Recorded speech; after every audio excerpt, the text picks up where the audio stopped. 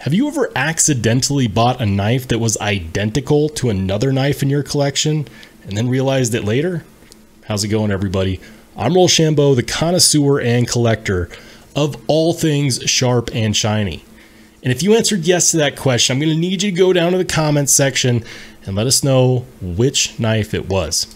Here's the good news. You're not alone, because I have a friend who bought this knife and then realized once it got there that it was exactly the same as another knife in their collection. Same color, same spec, same knife. He promptly sold it to another friend who promptly lent it to me so that I could check it out. I've never reviewed a Benchmade knife on this channel. I've held them before. I've checked them out personally before, but I've never bought one and I've never reviewed one. So I've been holding on to this for the last week or so that I could go direct to Grail or garbage to give you the goods, give you the context that you need to determine if a knife like this deserves a spot in your EDC rotation or even in your display case. Here's how it works. Grail or garbage consists of 5 categories. Those categories are materials, ergonomics, fidget factor, the lock, and then finally fit and finish. Each of those categories is worth a max of 10 points. And by the time we're done ranking them categorically, we'll do a tiny bit of math, add up the scores, and place it on our leaderboard, which looks a little bit like this. Once we do, we'll finally know. Is the Benchmade Adamas a Grail, or is it garbage?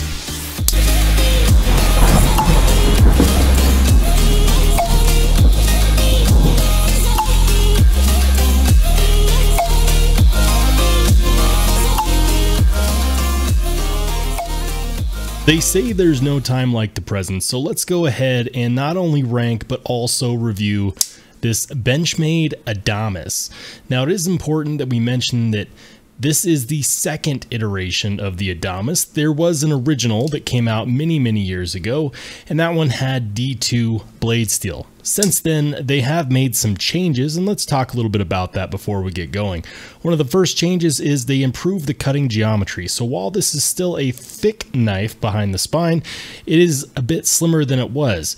It's still a very robust spine all the way up to the tip, but it is much slimmer than the old model. The second change is they went from D2 tool steel to this version, which has CPM crew wear. CPM crew wear is a massive upgrade. It's very well rounded in almost every aspect, but it is not stainless. They do make up for that with this tungsten coating, and I did try to find more information on it, but when you go to the retail websites, it just says gray. It achieves that, and it does help with the rust resistance. Furthermore, they added on this pocket clip, and this is where I really think that Spyderco could learn a thing or two.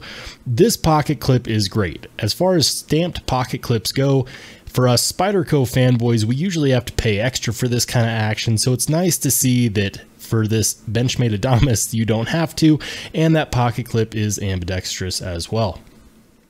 That's going to do it for the changes for now. It's still an axis lock. You can get this in an automatic version as well, but this is not. And for the purpose of ranking, I'm only ranking this manual axis lock version. So without further ado, let's talk about the first category. The first category is materials. Now for the materials, we have steel liners, stamped steel pocket clip, phosphor bronze washers, G10 handle scales, and of course, CPM crew wear. So all in all, in a vacuum, those materials are rather good. The theme of this knife is a user knife. I feel like it appeals to the military, and I'm not necessarily surprised by that. But at the end of the day, G10 and crew wear are the two main materials that we need to focus on here. Those materials are pretty good in and of their own right. However, when you consider the price tag, and here's the thing, another popular YouTube channel did a video on this about, well, geez, it's been about 2 years now since this newer model came out. And he said that this was going for around $236. Try as I might, I looked online and you could only really get the mini Adamas for around that price range. Right now, Benchmade is selling these on their website for over 300 bucks. And even if you go to Blade HQ, you're going to be looking at a price tag of about $296. So for that price, and to give you context, with the same materials, I ranked the Crewwear Spyderco Paramilitary 2, which is also running on phosphor bronze washers, is also known to be a workhorse, also has G10 and also has Crewwear. I ranked that a 7 for materials, and that price tag was around the $200 price range. So maybe it's just my opinion, but I cannot give this a higher score than the PM2, given that materials are weighed against the cost. And in this case, the cost is, well, $296. And for those reasons, I'm going to be giving it a 6 out of 10 for materials. Now, the second category is ergonomics. How does it feel in the hand? Are there any hot spots? Does it make sense? Can you switch up your grip? And yeah, absolutely. As far as hot spots are concerned, this is a rough and tumble kind of knife, but there really are no hot spots to think of. It feels like it could be comfortable with a glove or without a glove, which is great considering that for hard use case scenarios, many people will be wearing gloves. Similar to the Spyderco Manix 2, you do have some extra jimping on the inside of these handle scales for a firmer grip, but unlike the Manix 2, that jimping is not super uncomfortable, at least to my hand. And that's great. And a lot of that has to do with the fact that the jimping on the shadow box steel liners is not sticking out further than the jimping on the scales. In fact, it's flush and it's very well rounded off, meaning that you're going to get a nice and confident grip here. Also, there is jimping a tiny bit on the blade itself and a bit more on the back of the handle scales. That's actually rather comfortable. However, you can't really push it past that apex without running out of jimping, which honestly I think is fine. This is a big knife, and with this regular saber style grip, it's going to do just fine.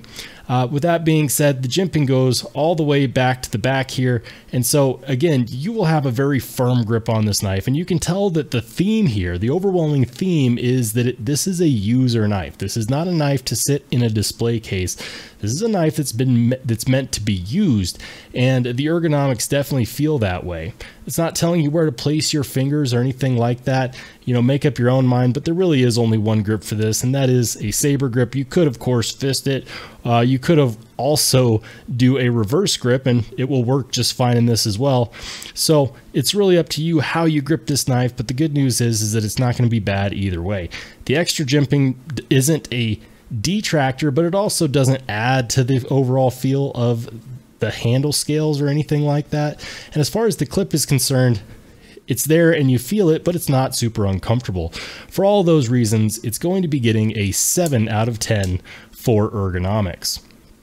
Now we got to talk about my favorite category, which is fidget factor, but it doesn't really necessarily do any favors to this knife. So a lot of people are mistaken when they think that fidget factor is only about playing with the knife. Fidget factor incorporates a lot of things.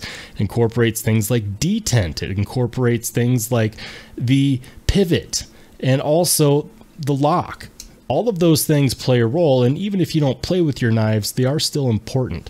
And so that's one of the reasons why I love fidget factors, because it's such a versatile category. Well, how versatile is the fidget factor on this knife? Well, I'm going to be 100% honest with you. The detent is highly lacking. It's a very light axis lock, which means that there is almost no detent to speak of. So if you like to reverse flick, it's not going to happen. You have to get this to deploy and shut with one hand, you definitely need a bit of wrist movement in there, at least as of right now. Now keep in mind, this knife has not been heavily used. In fact, by the time it came into my possession for review, it hadn't been used at all. And so what that means is that the phosphor bronze washers have not had a chance to really polish themselves out.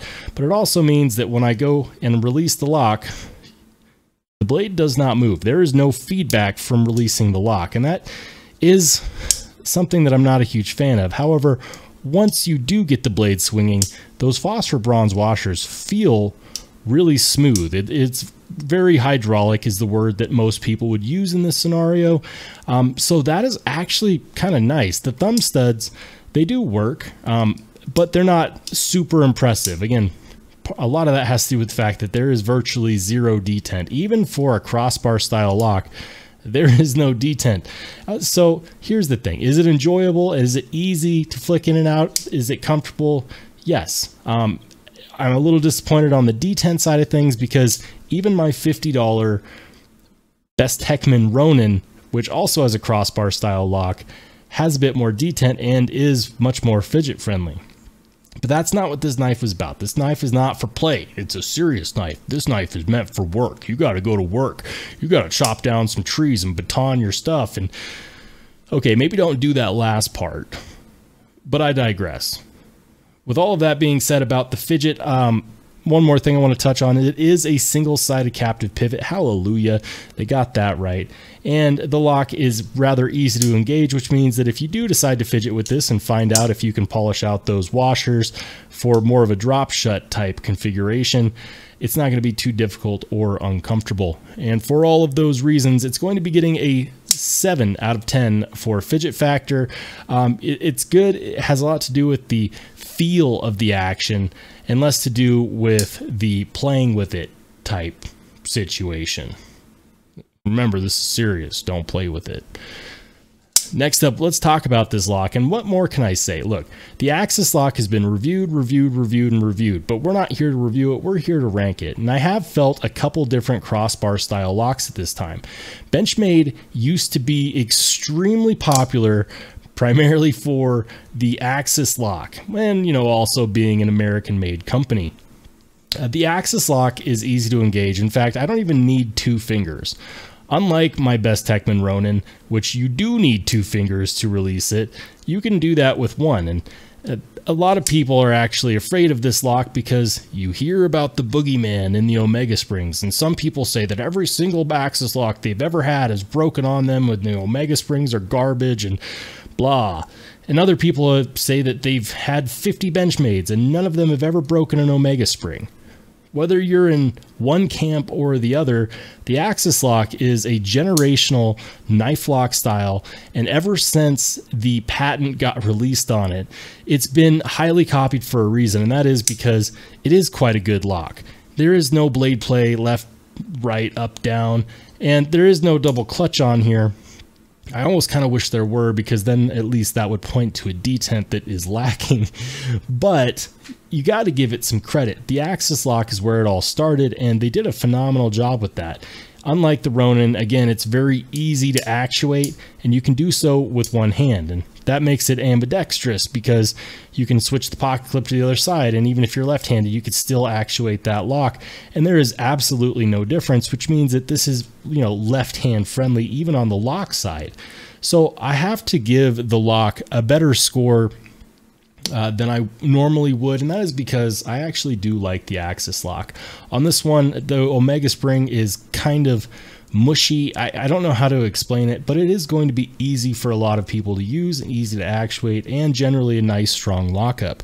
Feel free to put in the comments section down below if you have any horror stories involving Omega Springs and Axis locks, because I definitely want to know about them. In this case, however, the lock is going to be getting an 8 out of 10. And finally, let's talk about the fit and finish. And if you thought that fit and finish was only about how well manufactured it was, you would be wrong. And while manufacturing definitely plays a role, it's also about the design. How well realized is the design? Did they achieve what they set out to achieve? And how well did they achieve it? Could they have done anything differently? Could they have done anything better? And to the last point, the answer is always yes. We can always move up, we can always move forward. However, I get the distinct impression, once again, that this knife was meant to be a heavy user. A lot of heavy user knives have this tendency to be overbuilt and unusable for most tasks except for the hardest tasks. And in this case, I don't believe that that's actually the case. With the new renovations, and I say new, but this model has been out for 2 years now. But with the most recent updates to this knife, with better cutting geometry and better blade steel, like way better blade steel, I can't help but give them a nod, because I think that this actually really came out well for what they intended it for. This is a no nonsense type of knife, and they really accomplished that. I love the blade shape with this subtle drop point blade with this nice up sweep over here. It allows for a nice saber grip like I already mentioned. I like the fact that the jimping is congruent from the liners to the G10 handle scales, and I also like that they reduce the weight with these holes through there. And you know, in case you didn't know, this is going to be weighing somewhere in the realm of 6 ounces. So for all of you who won't carry a knife over 4 ounces, this probably isn't for you. However, in a hard use case scenario, the best knives for those jobs are often going to weigh more than 4 ounces, and this one definitely does.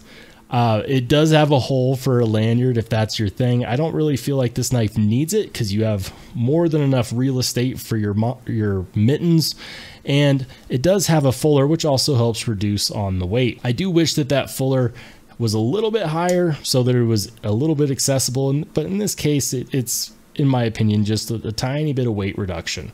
I also like the fact that they made the thumb studs black because it has a nice contrast between the blade and the handle scales, and it matches while not matching. You do see the knife through the handle scales as well, and that offers a nice design contrast. I like that they made the pocket clip reversible. I like the fact that it's a single-sided pivot. Is it all good?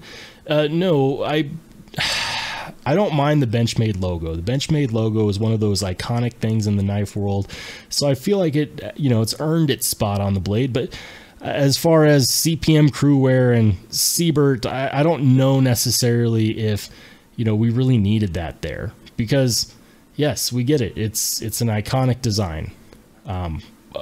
That extra billboarding is unnecessary in my opinion. I like that it's easy to actuate, but not at the expense of the feel of it and the feel of the action. I feel like they could have improved the overall deployment action on this knife had they built this Omega spring to have a little bit more tension, and they can absolutely do that, but in this case they just didn't. You can get thicker gauge Omega springs that would 100% do that, and it is something that if you buy this knife, I kind of suggest that you do. You don't have to do it by all means, but if you want a bit better feeling action, it is something to consider. All in all, they achieved what they set out to achieve, and this is going to appeal to a specific crowd of people that want a workhorse of a knife and are willing to pay extra for the Benchmade name. You do pay extra for the fact that it's built in the US, but you know what? One of their biggest competitors, Spyderco, is also made in the US, and they managed to achieve a workhorse of a knife with same materials for a lot less money. So take that and do with it what you will, but it does actually affect my overall ranking at the end of the day. I've been beating around the bush, but let's go ahead and get to it. For fit and finish, we're going to be ranking it an 8 out of 10. They did a phenomenal job of realizing the design language on this knife and really cornering who this knife was for, and so it will get a higher score for that. Now that we've gone through all 5 categories, it's time that we add up the scores and give it a total, and then we're going to place it on our leaderboard. So here we are. For materials, it got a 6. For ergonomics, a 7. For fidget factor, a 7. The lock is an 8. And fit and finish is also an 8. When you add up all of those scores, it comes out to a 36 out of 50. Now, 36 out of 50 is not a Grail, and I'll repeat, this is not a Grail. But not every knife has to be a Grail. This is on the lower end of a high recommend, but it is still a high recommend. Who would I highly recommend it to? 100% if you want a good user knife, a knife that is not likely to let you down, that is a no-nonsense type of knife with an innovative type of lock, which is iconic, by a company that is American made with decent materials. This is your jam. Again, the materials aren't bad, they just got a lower ranking because it costs a lot. But the people that want to buy this knife are okay paying that price because at the end of the day, they can feel good when they look at that butterfly logo on the blade. But what do you think? Do you have a Benchmade Adamas? Do you like it? Do you have the new version? Do you have the old version? Let me know in the comments section down below. Did I rank it too high? Did I rank it too low? Whether you agree or not, I definitely want to hear about it. Guys, if you liked the video, make sure you give it a thumbs up. If you didn't like it, boo-hoo, there's a button for you too. And if you want to see more Grail or garbage rankings where we continue to pile them on our leaderboard, make sure you hit subscribe. I'm Rollshambo. I'll catch you on the flip side.